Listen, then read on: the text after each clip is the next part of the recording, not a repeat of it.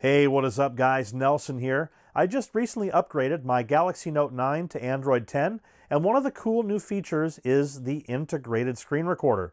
Now, it has been out for a little while on other devices running Android 10, but it is new to the Galaxy Note 9 and it is new to me, and I just wanted to show it off and let you guys see it. So to access it, you swipe down 2 times from the top and go over to the right 1 time.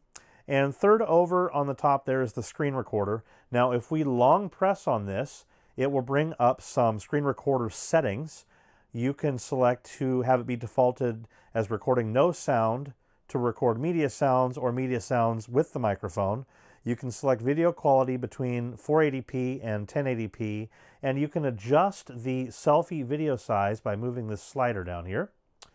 So if we go back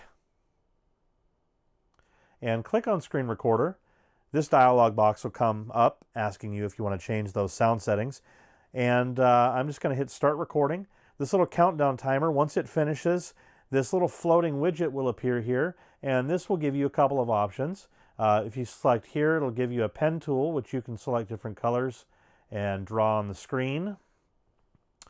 Also, it gives you access to the camera.